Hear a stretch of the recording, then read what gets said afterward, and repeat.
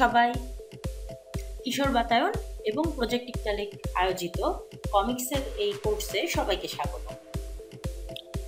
এই কোর্সে আমরা আসলে কি করব সেটা বলার আগে আমি একটু আমার নিজের কথা বলব। আমি জানি না, তোমাদের হয়তো আমি আশা করছি এই মুহূর্তে এই ক্লাসটা যারা দেখছো তাদের সবার সাথেই একটা জায়গায় আমার খুব মিল আছে। এটা আমার ধারণা যে তোমরা সবাই কার্টুন বা কমিক্স পছন্দ করো, আমিও করি। এই যে ছুটির দিনে যেমন আমার ছুটির দিন পছন্দ থাকার একটা বড় কারণ হচ্ছে ছুটির দিনে বাসায় ছোট থাকতে যখন কমিক্স পড়তাম তখন বাবা মা রাগ করতো না, কার্টুন দেখলে রাগ করতো না, সে কারণে ছুটির দিন আমার বেশ পছন্দ ছিল। তো আশা করি তোমরা যেহেতু বেশ ছুটিতে আছো, এই সময়টা কার্টুন পড়তে কমিক্স পড়তে আব্বু আম্মু হয়তো অতটা রাগ করে না, তাই না? আচ্ছা, কেমন হয় যদি শুধুমাত্র কমিক্স দেখা না বরং নিজেরাও আমরা কমিক্স আঁকা শিখতে পারি, নিজের গল্পগুলি কমিক্সে নিয়ে আসতে পারি, তাহলে কেমন হয়? মূলত সেই উদ্দেশ্যেই আমাদের এই কোর্স। আচ্ছা, কমিক্স আঁকার আগে আমি একটু তোমাদের সাথে আমার প্রিয় কিছু কমিক্স নিয়ে একটু আলাপ করতে চাই। আমরা কমিক্স সম্পর্কে তো আমাদের সবারই কিছুটা ধারণা আছে যে কমিক্স কীরকম হয়। তোমরা হয়তো অনেক কমিক্স পড়ো, কিশোর বাতায়নের ওয়েবসাইটেও বেশ কিছু কমিক্স আপলোড করা আছে, তোমরা চাইলে সেগুলিও পড়তে পারো, হয়তো পড়েছো অনেকে। আচ্ছা, কমিক্স তো আসলে অনেক ধরনের হয়, তাই না? যেমন একটা কমিক্সের নাম যদি বলতে বলা হয় তোমাদের, প্রথমে কোন কমিক্সের নাম আসে? আমার আসে হচ্ছে এই কমিক্সটার নাম টিনটিন। এই টিনটিনের কথা আমার সবার প্রথমে মনে আসে, এবং আমি যদি আমার খুব ছোটবেলার কথা চিন্তা করি, আমার প্রিয় কমিক্স ছিল টিনটিন। এখন পর্যন্ত আমাকে যদি জিজ্ঞেস করো, আমার প্রিয় কমিক্স হচ্ছে টিনটিন। এটা টিনটিনের একটা বই, অটোকারের রাজদণ্ড। অনেকে হয়তো পড়েছো, না পড়লে অবশ্যই পড়বে। এখন টিনটিন যেমন পৃথিবীর বিখ্যাত একটা কমিক্স, এটার অসাধারণ ড্রয়িং হার্জ নামক একজন আর্টিস্টের, হার্জ বা অ্যাডজে দুইটা মানে উচ্চারণ অনুযায়ী, এখানে অসাধারণ স্টোরি টেলিং, অসাধারণ ড্রয়িং, খুবই বিখ্যাত একটা কমিক্স। এটা শুধু বাংলায় না, আরও অনেক ভাষায় অনুদিত হয়েছে। এই গেল টিনটিন। এর বাইরেও অনেক কমিক্সের সাথে আমার মনে হয় আমরা পরিচিত। তার মধ্যে অনেকগুলো হচ্ছে সুপারহিরো কমিক্স। সুপারহিরো কমিক্সের সাথে হয়তো আমরা অনেকেই পরিচিত, ব্যাটম্যান, সুপারম্যান, স্পাইডারম্যান। যেমন এই যে আমার নিজের কালেকশন, সেটা হচ্ছে ব্যাটম্যানের একটা বিশাল মোটা একটা ভলিউম। এটাও আমার যেমন বেশ পছন্দের একটা কমিক্স। এখন এই ব্যাটম্যান, টিনটিন, এগুলো আমরা যা কিছু বললাম, এই সবই কিন্তু বিদেশি কমিক্স। এর বাইরেও আমাদের দেশীয় কমিক্স ইন্ডাস্ট্রিও কিন্তু যথেষ্ট ডেভেলপড, এবং প্রচুর দেশি কমিক্স কিন্তু আমাদের বাজারে আছে। এখন আমরা যদি নিজেরা তুমি একটু মনে করতে পারো তোমরা যে আমাদের প্রিয় কমিক্স কোনো চরিত্র, বাংলাদেশি কোনো কমিক্স চরিত্র। আবারও যদি আমাকে জিজ্ঞেস করো, আমি কমিক্স চরিত্রের আগে একটা চরিত্রের কথা বলবো যা ঠিক কমিক্সের চরিত্র না, কিন্তু কার্টুন চরিত্র। সে হচ্ছে উন্মাদ। আমি নিশ্চিত তোমাদের মধ্যে বেশিরভাগই উন্মাদের নাম জানো। 44 বছর ধরে, এই 1978 থেকে শুরু হয়েছে, 44 না 42 বছর ধরে এই চলছে উন্মাদের যাত্রা। আমার খুবই সৌভাগ্য যে আমি এই পত্রিকাতে কাজ করি। বাংলাদেশের কার্টুন কমিক্স নিয়ে যদি কথা বলতে চাই, প্রথমে উন্মাদের কথা মেনশন না করলেই না, কারণ এই বহু বছর ধরে বাংলাদেশে কার্টুন এবং কমিক্সের অগ্রযাত্রাকে যে টিকিয়ে রেখেছে তার একটা বড় কারণ হচ্ছে উন্মাদ। আচ্ছা, উন্মাদের কথা ছাড়া আমরা যদি কমিক্সের বিষয়ে আসি, আমাদের বাংলাদেশে কিন্তু চমৎকার সব বাংলা কমিক্স হচ্ছে। অনেক কিছু তোমরা পড়েছো, অনেক কিছু হয়তো পড়ার সৌভাগ্য হয়নি, ভবিষ্যতে পড়বে। এই যেমন আমাদের সামনে এখন একটা বিজ্ঞান কমিক্স আছে, পলিদানোর কবলে। আরও আসলে বলতে গেলে আরও অনেক কমিক্সই আছে, মিন পিশাচ, জঙ্গলে গন্ডগোল। আমার মনে হয় তোমাদের এর বেশ কিছু কমিক্স তোমাদের কিশোর বাতায়নে অলরেডি পাওয়ার কথা, তোমরা চাইলে নিয়ে পড়তে পারো। আচ্ছা, আমরা তো বিভিন্ন কমিক্স দেখলাম। এখন এই যে আমরা নানা ধরনের কমিক্স দেখছি, দেশি বিদেশি, এই যেমন ধরো আরেকটা কমিক্স চোখে পড়লো, এটা মার্ভেলের একটা ট্রেজার আইল্যান্ড। ট্রেজার আইল্যান্ড হয়তো তোমরা নাম জানো, এটা একটা ক্লাসিক উপন্যাস। এই ক্লাসিক উপন্যাসকে কিন্তু রিসেন্টলি এই কমিক্সের রূপ দেওয়া হয়েছে। এইভাবে পুরোনো অনেক ক্লাসিককেই কিন্তু এইভাবে কমিক্সের রূপ দেওয়া হয়েছে বা গ্রাফিক নভেলের রূপ দেওয়া হয়েছে। আচ্ছা, কিভাবে একটা গল্পকে আমরা কমিক্স আকারে প্রকাশ করব, সেটাতে আমরা না হয় একটু পরে যাই। আমরা যদি আগে একটু আলাপ করি যে কমিক্স কত রকমের হয়, এই যেমন এই মাত্র আমরা যেসব কমিক্স নিয়ে কথা বললাম এগুলি কিন্তু এক একটা এক এক ধরনের। আমরা যখন খুলেছি সবগুলাই টের পাওয়া গেছে যে প্রত্যেকটার স্টাইল আলাদা, ড্রয়িং আলাদা, গল্প বলার ধরন আলাদা, উদ্দেশ্যও আলাদা। আমি জানি তোমাদের মধ্যে অনেকেই খুব মাঙ্গা কমিক্স খুব পছন্দ করো, তাই না? মাঙ্গা কমিক্সে আমারও বেশ পছন্দ। মাঙ্গার আমরা হয়তো অনেকগুলি জনপ্রিয় সিরিজের নাম জানি বা অনেকে হয়তো ফলো করি। তোমরা কি জানো যে মাঙ্গাতে অনেক সিরিয়াস কমিক্স, মাঙ্গা হচ্ছে, যারা জানো না তাদের জন্য বলি, এটা হচ্ছে জাপানিজ কমিক্সের একটা স্টাইল, যে স্টাইলে জাপানিদের বেশিরভাগ কমিক্স এই স্টাইলে করা। যারা জানো না তারা হয়তো এক্সপ্লোর করে দেখবে, মাঙ্গাতে চমৎকার সব কমিক্স আছে এবং ইংরেজি অনুবাদ, কাজেই তোমাদের জাপানিজ শিখতে হবে না। আচ্ছা, যাই হোক, এখন ম্যাঙ্গাতে আমি আমার খুব প্রিয় একটা কমিক্স দেখাই। সেটা হচ্ছে, তোমরা তো দেখতে পাচ্ছ কমিক্সটার নাম হচ্ছে বুদ্ধা। শুনেই বুঝতে পারছো এটা গৌতম বুদ্ধের উপরে। বেসিক্যালি এটা হচ্ছে দ্বিতীয় পর্ব, এটা মোট 8টা ভলিউম, বিশাল একটা কমিক্স। তো এখানের উদ্দেশ্য কি ছিল? এটা দেখানোর একটা উদ্দেশ্য হচ্ছে কমিক্স যে শুধুই আমরা ছোট ছোট গল্প, খুব মজার, ব্যাপারটা শুধু অতটুকুই নয়, বরং এর যারা অনেক উদ্দেশ্য থাকতে পারে। বুদ্ধা কমিক্সের এই যে দ্বিতীয় ভলিউম আমরা দেখছি, এটা কিন্তু মাঙ্গা স্টাইলেই করা। ড্রয়িংয়ের দিকে তোমরা যদি খেয়াল করো, যারা মাঙ্গা স্টাইলের সাথে পরিচিত তারা বুঝতে পারবে।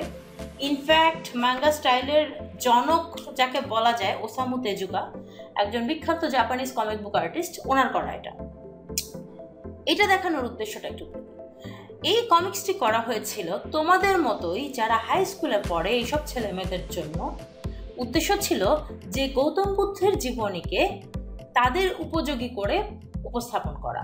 যেমন আমরা যখন কোনো গৌতম বুদ্ধের জীবনী, আমি জানি না তোমরা অনেকে হয়তো পড়েছো, অনেকে হয়তো পড়োনি, বা অনেকে তার সম্পর্কে হয়তো জানো, এই গল্পটাই কিভাবে প্রেজেন্ট করলে, কিভাবে উপস্থাপন করলে আমাদের বেশি ভালো লাগবে, এই ধারণা থেকেই কিন্তু স্কুলের ছেলেমেয়েদের কথা মাথায় রেখে, হাই স্কুলের ছেলেমেয়েদের কথা মাথায় রেখে গৌতম বুদ্ধের জীবনীকে এইরকম একটা গ্রাফিক্যাল একটা উপস্থাপনায় নিয়ে আসা হয়েছিল এবং এটা অজস্র পুরস্কার পেয়েছে, অনেক জনপ্রিয় হয়েছে।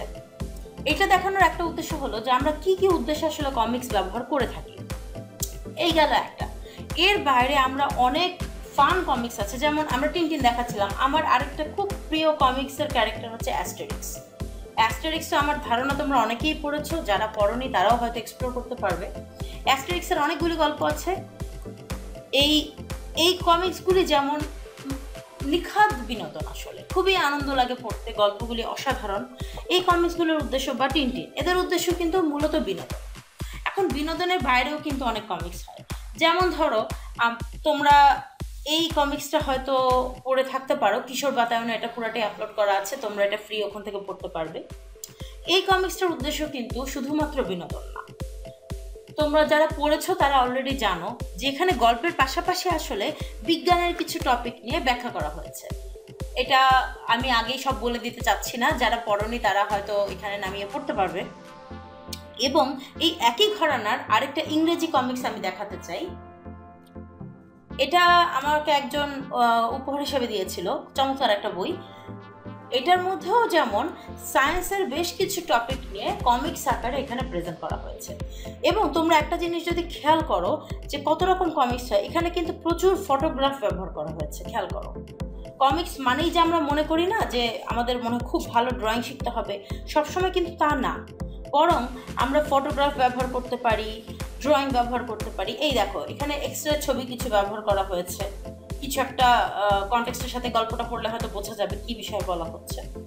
এখানে কিন্তু ওই অর্থে আসলে কোনো গল্পও নেই, এই যে কারো কিছু ফটোগ্রাফ, ওই অর্থে কোনো গল্পও নাই। এখানে মূল বিষয়টাই হচ্ছে গিয়ে যে কিভাবে এক একটা টপিককে ব্যাখ্যা করার জন্য ছবি বা কমিক্যাল প্যানেলের স্টাইল ব্যবহার করা হয়েছে। এখানে বেশ কয়েকটা টপিক নিয়ে ডিল করা হয়েছে, আমি যে তোমাদেরকে একটুখানি দেখাই।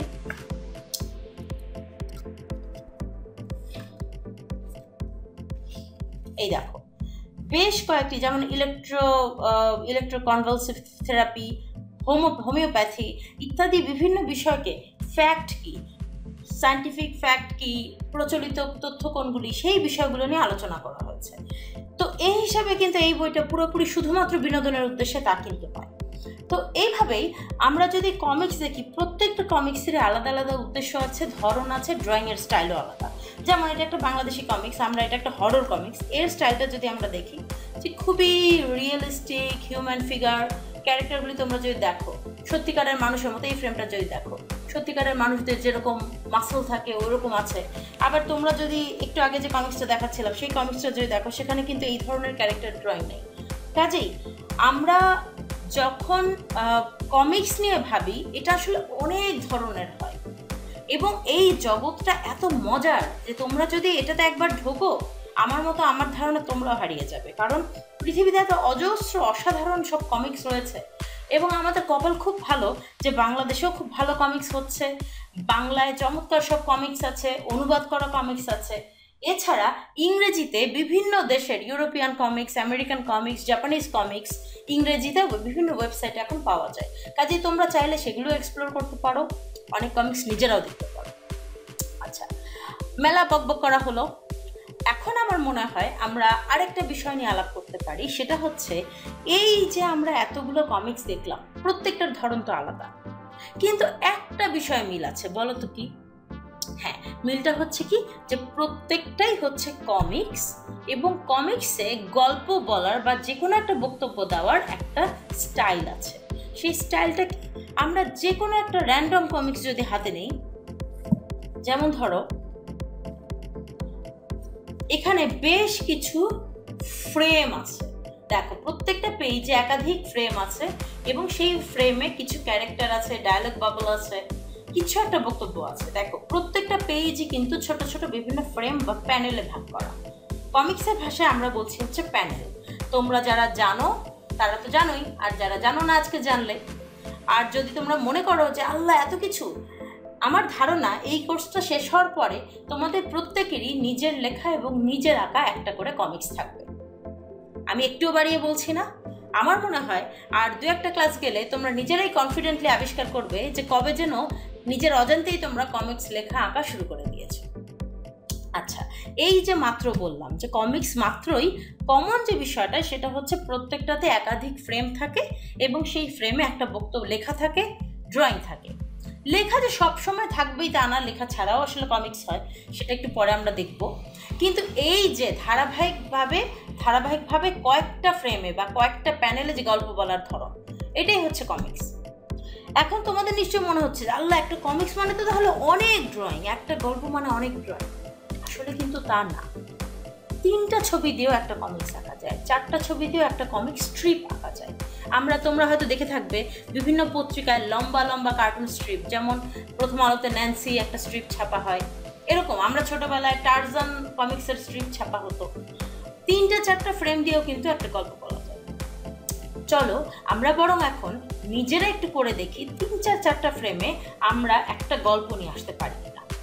আমার মনে হয় তোমরা যারা মনে করছো আমি তো ড্রয়িং পারি না, আমি কিভাবে আঁকবো, আমার মনে হয় তোমরা এখন দেখলেই বুঝবে যে কমিক্সের জন্য অসাধারণ ড্রয়িং জানাটা জরুরি না। সব ধরনের ড্রয়িং স্টাইল দিয়েই কমিক্স হতে পারে। আমরা যেরকম পারি সেই ড্রয়িংটাকেই একটু পরিশীলিত করে আমরা একটা গল্প বলতে পারি। চলো তাহলে আমরা একটু চেষ্টা করে দেখি।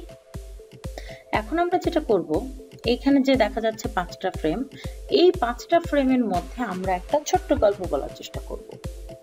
এখানে ড্রয়িংটা কেমন সেটা মোটেও মুখ্য না, ড্রয়িংটা ভালো করার কোনো চেষ্টাও করার দরকার নাই। আমাদের মূল উদ্দেশ্য থাকবে ছোট্ট একটা স্টোরি আমরা এই 5টা ফ্রেমের মধ্যে আনতে পারি কিনা, যাতে দেখলেই বোঝা যায় যেখানে কি বলতে চাওয়া হচ্ছে। আমরা আরেকটা চিন্তা করতে পারি, না এটা বরং একটু পরেই বলি। এই যে এখানে একটু যেটা মনে রাখা খুব জরুরি, আমি আবারও বলছি, ড্রয়িং ভালো হওয়াটা জরুরি কিছু না। এখানে মূল ব্যাপারটা হচ্ছে কত ক্লিয়ারলি, কত পরিষ্কার ভাবে আমার আইডিয়াটা বোঝা যাচ্ছে। এই যেমন এখানে একটা লোক বোঝা যাচ্ছে সে কলা খাচ্ছে, কলা প্রথমে আমি ভুল করে পুরাটাকে ফেলেছিলাম, তারপর মনে হলো যেহেতু সে কলাটা খাচ্ছে কাজে এখানে কিছুটা খাওয়া থাকা উচিত। লোকটা কেমন দেখে কি মনে হচ্ছে? তো মনে হচ্ছে না যে খুবই ক্রূর একটা দৃষ্টিতে সে কোথাও তাকিয়ে আছে? আচ্ছা, সে কি দেখছে, সে কি দেখতে পারে সেটা বোঝানোর জন্য আমরা ধরেন এখানে আরেকটা লোককে আঁকলাম। দূরে একটা লোক, সে হেঁটে যাচ্ছে। সে কোথা থেকে আসছে বা কোথায় যাচ্ছে এটা হয়তো আমার এখানে ক্লিয়ার না, কিন্তু আমার গল্পটার জন্য মোটামুটি এটা বোঝা গেলেই যথেষ্ট যে দূরে একটা লোক হেঁটে যাচ্ছে এবং আমার সামনের যে লোকটা সে তার দিকে একটু কেমন করে যেন তাকিয়ে আছে। ওই লোকটার হাতে আবার একটা ব্রিফকেস। সো ধরে নেওয়া যায় সে হয়তো অফিস থেকে ফিরছে অথবা অফিসে যাচ্ছে। এখন পেছনে এই যে বিল্ডিং লাইন, আমরা এটা বোঝানোর জন্য ব্যাকগ্রাউন্ড, অবশ্যই ফাইনাল ড্রয়িং এটা একটু ক্লিয়ারলি করা হবে। এখন এই লোকটা কেন তাকিয়ে আছে সেটা বোঝার জন্য আমরা কার্টুন কমিক্সে কিছু জিনিস দিয়ে দিই, যেমন চোখে একটা কালো একটা ব্যান্ড লাগানো। এই জিনিসটা থাকলে বোঝা যায় কিন্তু আমরা কার্টুন কমিক্সে যে সে হয় চোর, না হলে ছিনতাইকারী, এই জাতীয় কিছু। সত্যিকারের চোরেরা যদিও এরকম পড়ে থাকে না, কিন্তু আমরা কার্টুনে এই জিনিসটা ব্যবহার করি। পরের ফ্রেমে ওই দূরের লোকটাকে ক্লোজ শটে কাছে দেখা যাচ্ছে। সে দাঁড়িয়ে আছে, খুবই হতবিহ্বল টাইপের চেহারা, এবং তার হাতে কি দেওয়া যায় সেটা আমরা দিচ্ছি হচ্ছে তার হাতে একটা মানি ব্যাগ। এখন তাহলে আমরা কিছুটা আন্দাজ করতে পারছি যে এই আগের যে লোকটা তার দিকে তাকিয়েছিল হয়তো সে ছিনতাইকারী, এবং তাকে দূর থেকে দেখে সে টার্গেট করেছে। তো যেহেতু আমরা ধরে নিচ্ছি ছিনতাইকারীর, এই লোকটার এক্সপ্রেশন আরেকটু ভীত, সন্ত্রস্ত, অসহায় হওয়ার কথা। আর ছিনতাইকারী যে সে তো আর খালি হাতে থাকবে না, কাজে তার হাতে আমরা প্রথমে একটা ছুরি ধরায় দিলাম, যে সেই ছুরি ধরে সে এখন কি বলতে পারে। ধরো এই যে তার এক্সপ্রেশনটা কি হবে, যা আছে সব দিয়ে দে, এই টাইপের একটা এক্সপ্রেশন, তাই তো? আমরা তো এই ধরনের এক্সপ্রেশনই এক্সপেক্ট করি একটা ছিনতাইকারীর কাছ থেকে। তো এখানে ধরো ছিনতাইকারী খুবই হাসি মুখ, আরেকজনের চেহারা যতখানি অসহায় তার চেহারা ততখানি আনন্দিত, কারণ সে একটা লোককে পেয়েছে যে সে আরেক হাতে যাচ্ছে, দিয়ে দে মানি ব্যাগ দিয়ে দে। আচ্ছা, তো যাই হোক, এখন ছিনতাইকারীর দাঁত বের করে হাসছে। এখন তারপরের ফ্রেমে আসলে কি হওয়ার কথা? তারপরের ফ্রেমে অবশ্যই ছিনতাইকারী তার কাছ থেকে মানি ব্যাগটা নিয়ে নেওয়ার পরে সেটা নিয়ে সে হয়তো চলে যাচ্ছে, আর এই ভদ্রলোক হয়তো খুবই আহত দৃষ্টিতে অসহায় ভাবে হয়তো সে তাকিয়ে দেখছে। তার তো কিছু করার নাই, ছুরি সহ একটা ছিনতাইকারী কি করবে? তো কাজেই তার চেহারাটা একটু দুঃখী টাইপের। আচ্ছা, আমি আবারও বলছি, ড্রয়িং কোয়ালিটি বা এক্সপ্রেশন কিভাবে আঁকা যায় সেই নিয়ে এখন আমাদের মোটেই আমরা চিন্তিত হব না। আমাদের একমাত্র চিন্তা হচ্ছে আমরা যা গল্পটা এখানে বোঝা যাচ্ছে কিনা। যে লোকটার চেহারা দেখে দুঃখী মনে হচ্ছে আর কি, কারণ তার চেহারা হাসি মুখ থাকলে তো বোঝা যেত না, তাই না? ওই কারণে তার চেহারাটা দুঃখী হচ্ছে কিনা, আমরা কি বলতে চাচ্ছি সেটা বোঝা যাচ্ছে কিনা। ছিনতাইকারীর চেহারা খুবই আনন্দিত, কারণ তার অপারেশন সাকসেসফুল, সে একটা ছিনতাই সফলভাবে করতে পেরেছে আজকে। কাজে খুবই আনন্দিত ভাবে সে তার হাতে ওই মানি ব্যাগটা নিয়ে সেখান থেকে চলে যাচ্ছে। আচ্ছা, এখন বিষয়টা হচ্ছে গিয়ে এই যে আমরা এক্সপ্রেশনটা বলছি, আমাদের স্টোরিটা কিন্তু একটা জিনিস খেয়াল করো, আমরা কিন্তু কোথাও কোনো ডায়লগ দিচ্ছি না। এখন ব্যাপারটা হচ্ছে আমি এই যে ধারা বর্ণনা দিচ্ছি এটা ছাড়া এই গল্পটা বোঝা যাবে কিনা। যদি এমন হয় ধারা বর্ণনা ছাড়াও এটা বোঝা যায়, তাহলে কিন্তু আমার এখানে ডায়লগ দরকার নাই, ডায়লগ ছাড়াও আসলে বোঝা যায়। এই যেমন একটা টাকা উড়ে যাচ্ছে, কার্টুনে এই ধরনের সিম্বল আমরা ব্যবহার করি, তার মানে কি ওই লোকটা টাকা ছিল, হারিয়ে গেল, তার টাকা চলে যাচ্ছে।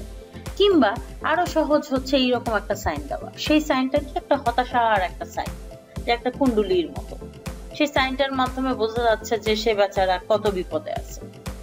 আচ্ছা, এখন বিষয়টা হচ্ছে এটা কিন্তু আমরা দেখাতেই পারতাম যে এখানেই গল্পটা শেষ, কিন্তু গল্পটা কিন্তু এখন কমপ্লিট হয় নাই, কারণ একটা ছিনতাইকারী একজনকে ছিনতাই করলো, দেন হোয়াট? মানে এটা তো একটা মনে হয় না যে আরো কিছু হওয়ার দরকার ছিল? সেই আরো কিছুটা কি সেটাই আমরা দেখি হচ্ছে লাস্টের 2 ফ্রেমে।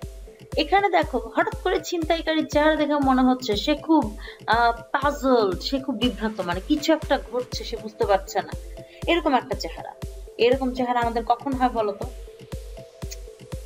ধরো এই যে পরের সিনটায় বোঝা যাচ্ছে যে আসলে ঘটেছে কি, একটা খোলা ম্যানহোল, সেই ম্যানহোল থেকে পানি ছিটকে পড়ছে, তার মানে কি এই ম্যানহোলে এই মাত্র কিছু একটা পড়লো। কে পড়লো, কিভাবে পড়লো সেটা বোঝানোর জন্য আমরা পাশে একটা কলার খোসা রেখে দিলাম। ওই যে প্রথম দৃশ্যে ছিনতাইকারী যে কলাটা খাচ্ছিল, সেই কলার খোসাটা ঘটনাচক্রে এখানেই পড়েছিল, আর এদিক দিয়েই সে হয়তো বাড়ি ফিরছিল বা অন্য কোথাও যাচ্ছিল, তাতে আছাড় খেয়ে সে ধরাস করে খোলা ম্যানহোলের ভিতরে পড়লো। এই ম্যানহোল থেকে পানি ছিটকে বেরোচ্ছে এবং তার স্যান্ডেলটা ছিটকে পড়লো ওইখান থেকে আছাড় খাওয়ার সাথে। আচ্ছা, একটা জিনিস দেখো, সে কিন্তু কলার খোসা এই পাশে, কাজে আছাড় খাওয়ার কথা এই পাশে। আমরা ধরে নিলাম যেহেতু এই পাশে আছাড় খাচ্ছে, ওই পায়ের স্যান্ডেলটাই হয়তো খুলেছে, তার মানে স্যান্ডেলটা এই পাশে থাকবে, উল্টো দিকে ছিটকে পড়ে যাবে। আমরা এই পাশে জাস্ট, এগুলো হচ্ছে কি খুব ছোট্ট ডিটেইল। এই স্যান্ডেলটা দেখে বোঝা যাচ্ছে যে ভিতরে আসলে একটা লোক পড়ে গেছে যার পায়ে স্যান্ডেল ছিল। এবং এখন তুমি যদি ভাবো যেটা তো অন্য কেউ হতে পারে, এখন দেখো ওই কোণে আমরা সেই লোকটাকে এঁকে দিলাম যেই লোকটা কিনা একটু আগে ছিনতাইকারীর কবলে পড়েছিল। এবং যেহেতু একটু আগে তাকে ছিনতাই করেছে, সেই ছিনতাইকারী ম্যানহোলে পড়ার পরে তার এক্সপ্রেশন কেমন হওয়া উচিত? হে হে, খুব ভালো হয়েছে, আমার টাকা নিয়ে গেছো না, এইরকম একটা এক্সপ্রেশন। দেখো, নাও ইট ইজ আ স্টোরি। আমরা একটা গল্প বলার চেষ্টা করলাম। গল্পটা কিন্তু খুব জটিল কোনো গল্প না, খুবই সিম্পল একটা জিনিস, কিন্তু প্রথম ফ্রেম থেকে শেষ ফ্রেম পর্যন্ত এটার মধ্যে একটা ধারাবাহিকতা আছে। এই প্রথম ফ্রেমে আমরা দেখলাম যে একটা ছিনতাইকারী, সেই ছিনতাইকারী, ও আচ্ছা একটা জিনিস বলতে ভুলে গেলাম, এই যে আমরা শেষে যখন সে পড়লো, কার্টুনে অনেক সময় আমরা মানে শব্দ ব্যবহার করি একটা এক্সপ্রেশন বোঝানোর জন্য, যেমন ধরম, এরকম একটা দেখবা অনেক সময় একটা ছড়ানো একটা বাবল, সেই বাবলে হয়তো একটা সাউন্ড ইফেক্ট থাকে, অনেকটা স্পেশাল ইফেক্টের মতো। মুভিতে আমরা শব্দ শুনি না, সিনেমায়, যে ধরম, এখানে আমরা হয়তো লিখে দিই। কিংবা যে লোকটা পড়ে গেল সে হয়তো বলছে বাবা রে, কিংবা বাবা রে বাঁচাও, এরকম সাউন্ড হয় না? তো সেই সাউন্ড গুলিকে কার্টুন বা কমিক্সে আমরা হাতে লিখে একটা সাউন্ড বাবল বা ডায়লগ বাবল দিয়ে দিই, যাতে বোঝা যায় কেউ একজন এখানে পড়ে গেল। এখন এটা ম্যান্ডেটরি না, এটা দিতেই হবে এমন কোনো কথা নেই। এই বিষয়গুলো কমিক্সের মধ্যে বিভিন্ন সিচুয়েশনে ব্যবহার হয় কিংবা হয় না, সেটা কতখানি সিচুয়েশনের জন্য উপযোগী সেটা আমরা বিভিন্ন কমিক্স আঁকার সময় দেখি। তো এখানে আমরা চাইলে এরকম একটা ডায়লগ বাবল ইউজ করতে পারি, আবার নাও করতে পারি। তো যাই হোক, মোদ্দা কথা হচ্ছে প্রথম থেকে শেষ পর্যন্ত আমার এই ফ্রেমগুলিতে আমার ঘটনাগুলি বোঝা যাচ্ছে কি।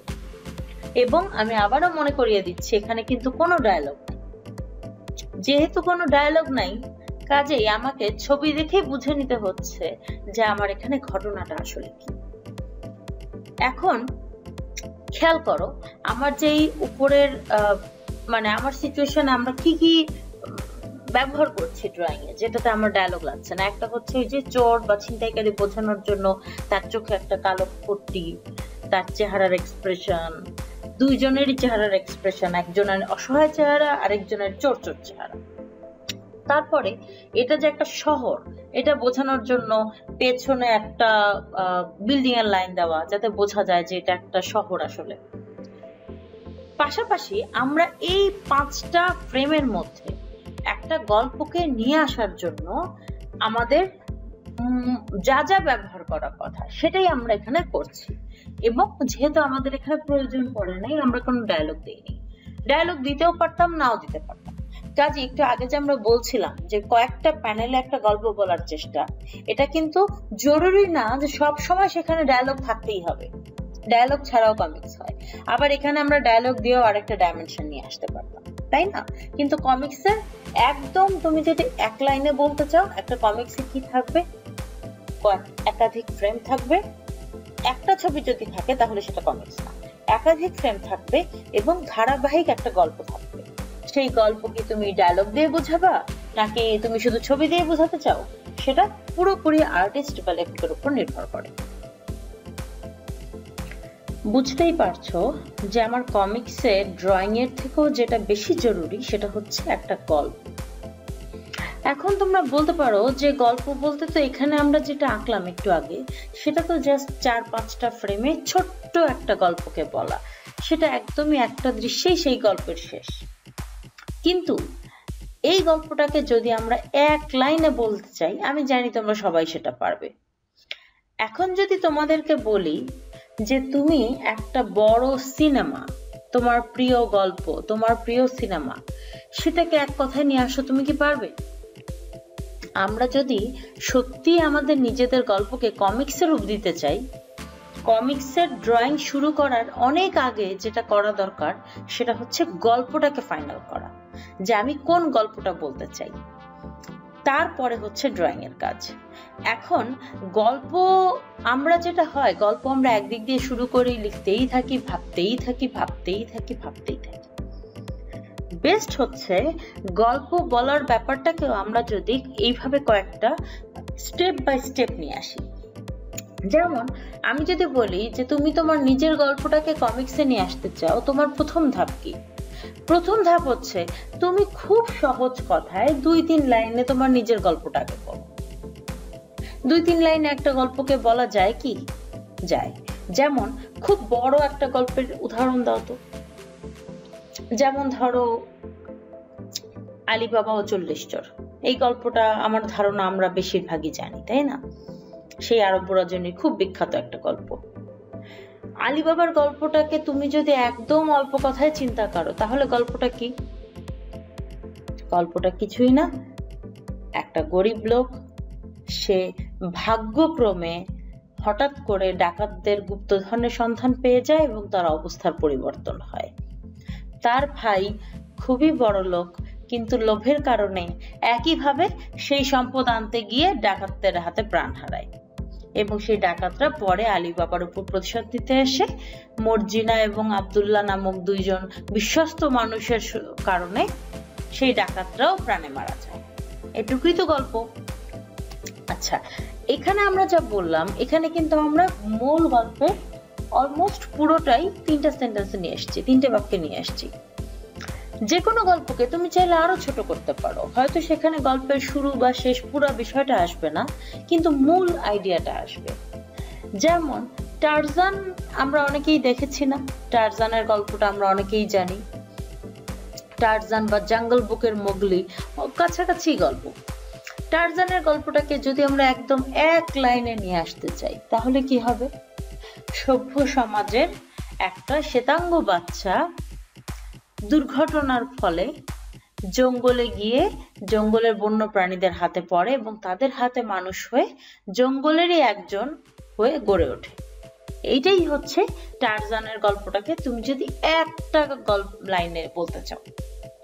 এখন সেই গল্পের তারপরে জঙ্গলে অনেক ঘটনা ঘটে, প্রত্যেকটা ঘটনাই আলাদা আলাদা গল্প, কিন্তু মূল প্লট কিন্তু এইটা। কাজেই আমরা যখন গল্প লিখব, আমরা প্লটটা প্রথম আগে ঠিক করো যে তুমি কোন গল্পটা কমিক্সে নিয়ে আসতে চাও।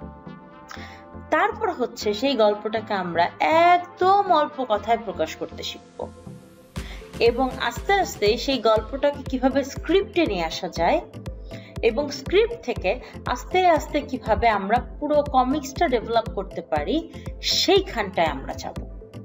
সেই কাজটা আমরা সামনের ক্লাসে করব। আজকের ক্লাসে আমরা খুব বেশি কাজ থাকবে না, ছোট্ট একটা অ্যাসাইনমেন্ট থাকবে। সেটা হচ্ছে আমরা যেই গল্পটা, প্রত্যেকের নিজের গল্প, কিন্তু পুরনো কোনো গল্প না, আমরা যেই গল্পটাকে কমিক্সে নিয়ে আসতে চাই, সেই গল্পটাকে 2টা বা 3টা লাইনে নিয়ে আসা, 2 বা 3 বাক্যের মধ্যে সেই গল্পটাকে প্রকাশ করতে পারা। যেমন আমি যদি উদাহরণ দিতে চাই, যদি একটু স্পয়লার হয়ে যাচ্ছে, জঙ্গলে গন্ডগোল কমিক্সটা একটু আগে আমরা দেখাচ্ছিলাম, যে কমিক্সটা তোমাদের কিশোর বাতায়নে আছে। এইটার গল্পটা আসলে কি? গল্পটা হচ্ছে কয়েকটা ছেলে মেয়ে জঙ্গলে ঘুরতে গিয়ে তাদের টিয়া পাখিটা হারিয়ে গেল। তারপর তারা জঙ্গলে অনেক খুঁজে শেষে তাদের টিয়া পাখিটাকে খুঁজে পেল। এইটা কিন্তু আমাদের গল্পের মূল প্লট। সেইটার পরে তারপর অনেকগুলা চরিত্র এসছে, অনেক কিছু ঘটেছে, অনেক বৈজ্ঞানিক ব্যাখ্যার মধ্যে এসছে আমাদের বইয়ের উদ্দেশ্য অনুযায়ী, কিন্তু গল্পের প্লট কিন্তু অতটুকুই। আমি চাই একদম এভাবেই তোমরা প্রত্যেকে একটা গল্পের প্লট নিয়ে আসো এবং তোমাদের সাথে এই এক্সারসাইজটা আমি নিজেও করব। সামনের ক্লাসে আমি নিজেও আমার গল্পের প্লট শেয়ার করব এবং তোমাদের প্লট তোমরা এখানে শেয়ার করতে পারো, কিশোর বাতায়নের এখানে পাঠাতে পারো, ইমেল অ্যাড্রেসে পাঠাতে পারো, বা তোমাদের আঁকিবুকি গ্রুপে, কিশোর বাতায়নের গ্রুপে তোমরা শেয়ার করতে পারো। সেই প্লটটা থেকে আমরা বাছাই করা 2-1টা প্লট নিয়ে সামনের ক্লাসে আমরা আলোচনা করব এবং তোমরা এবং আমি মিলে, আমরা সবাই মিলে আমরা প্রত্যেকে নিজেদের কমিক্সটা শেষ পর্যন্ত ডেভেলপ করব। আজকে তাহলে এই পর্যন্তই থাক। সামনের সপ্তাহে আরো অনেক কথা হবে এবং আমি ভীষণ ভীষণ কৌতূহল নিয়ে অপেক্ষা করব তোমাদের গল্পগুলি শোনার জন্য। অনেক ভালো থাকো।